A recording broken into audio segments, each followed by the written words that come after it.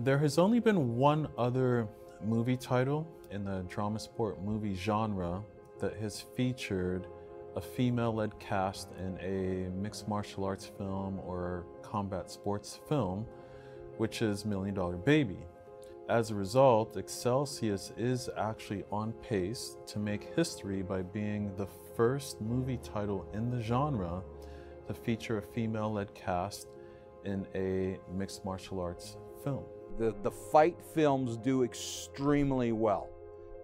They've shown that they draw a lot of people to the box office. They generate tons of money, like we're talking right now. $3 billion is not small. It's huge. It's humongous.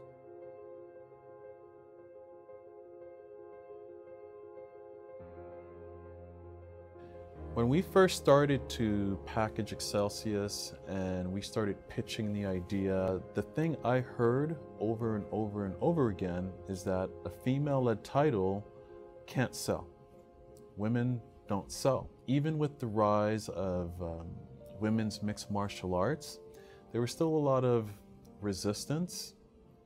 I heard a lot, it's a fluke, it's a fad, it's not really going to last. And so the mindset out there has really been, from a business perspective, and I wouldn't necessarily say it's gender racism, that there's zero confidence that women, whether they're a named talent or unnamed talent, could deliver a title like this in the box office and have it win. This whole scenario out there reminds me of a fight that I attended to many years ago, going back 1994. George Foreman versus Michael Moore. You had George Foreman was a 46-year-old fighter, and you had a prime 26-year-old Michael Moore. At the time, he was 32-0 in knockouts. He had an amazing, amazing career up to that point. I was in the gaming industry at the time. My clients had a lot of money on the fights. These people made hundreds of thousands of dollar bets, and they had all their money on Michael Moore. And George Foreman was the underdog. We're sitting there watching the fight, and every round belonged to Michael Moore. Probably the first 5 seconds of the 10th round, the game changed. George Foreman turned around, came up with his left, and just nicked his chin. After he nicked his chin, he came back with the right, knocked him once, knocked him twice. He was down.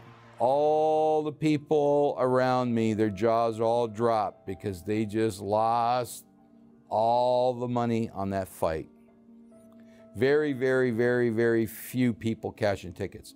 And these were all people that basically, you know, bet underdogs.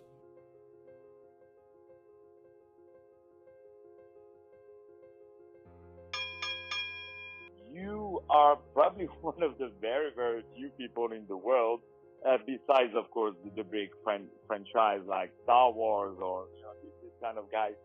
You got already so many followers on social media about a movie that is not made yet. It just tells how people are inspired by the story of the movie itself. When I saw that Excelsis had so much support, it made me really excited. I think people are ready to see women in these strong female roles. I was really excited to see that Excelsis has gained so much popularity and we haven't even gone to camera yet. It shows me that times are changing, which I think globally we felt. But to actually see that in numbers is a really exciting thing because it almost sets the tone for the message you want to have within the film when you go to camera. You think about the audience members, you think about the global impact that it will have. And it's a really, really exciting idea to be part of a team that is doing that and to be given that opportunity. Any artist wants to see a project that they support and believe in garner a lot of interest and support. And I think it's great that people are responding to the message that's here. And I think that it's time for another film like this with a female-led cast to do really well.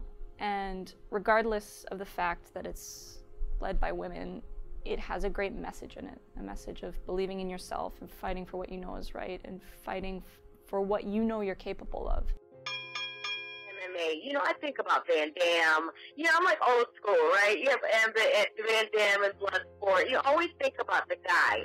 But like you said, with Ronda Rousey, and she's just brought so much to the sport, I actually didn't pay attention to the MMA until Ronda Rousey, and you know, her challenging Floyd Mayweather, her getting into that spat with what's her name, Muhammad Ali's daughter, Layla Ali, who I've interviewed by the way. Layla Ali said, "Look, there's not a woman on the planet that can beat me." So Ronda, you know what I mean? So this is like huge what you're doing. This is huge.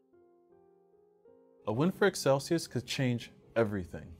Like in the movie, the character Cassidy Jones, she ultimately finds herself in this fight, and what she comes to realize is that it's not just another fight, she's in the fight for everything. Excelsis is basically in a situation where it's mimicking art. In real life, the movie title isn't a fight for everything, because a win for Excelsis doesn't necessarily just revolutionize an entire genre. It could change an industry, because a win could very well collapse a lot of stagnant mindsets. It would mean that the world is ready for something new. It's ready for this next step, that all this talk and buzz that we've been seeing in the industry is actually a real thing. A win for Excelsis means a win for everyone, in my eyes, because it's a win for the underdog. So you can be an underdog as a female, as a male, as whoever you are. There are underdogs everywhere that are fighting, and we always side with the one who has the least amount of chances. So I think that a win for Excelsis shows that we're shifting. We're shifting out of this space where the one who holds all the power is the one who holds power over you. I think a win for Excelsis would crack the glass ceiling. At least I hope that it would. I think the world is ready for this. I love what you're doing. My point in sharing all this with you is I love what you're doing. I hope that this movie rocks the world by storm, because that's what it's about. Rocking the world by storm with amazing things that you're doing, and you're doing some amazing things, and I just want to applaud you. So I'm not sure if what people are going to see is what they think they're going to see. I think it's going to be even bigger than that. Something you guys have never seen before. It's not your classic underdog story. From my side, the most interesting part will be an antagonist, a female antagonist against a female protagonist, and how that's played out. Because we've seen a lot of films, I won't mention which ones, that they incorporate a female cast, but you can still tell very much so that it's a male scriptwriter, and their male ideas and the way they go toe-to-toe is very masculine. So it'll be very interesting to see how it works out to have these, you know, sort of femme fatale and a, you know, female Rocky going head-to-head, and see how it transpires, because we're definitely going to be bringing the female element to this and see how things change and how explosive it can be when both are standing in their feminine power and they are determined to win. I know a lot of people are going to say this kind of looks like a classic underdog story, like David versus Goliath, or maybe what we've seen in the first Rocky movie per se. In my opinion, this is more like a super fight. Wonder Woman versus Ares, which is like a David versus Goliath. It's somebody awakening in their power, a movement, a film, a group of people, a character, a spirit awakening within their power and challenging a force that has typically been greater than them, so, or being perceived as being greater than them. And when you come up against those forces, you realize why your greatest challenges are also your greatest miracles, because they make you understand your own strength.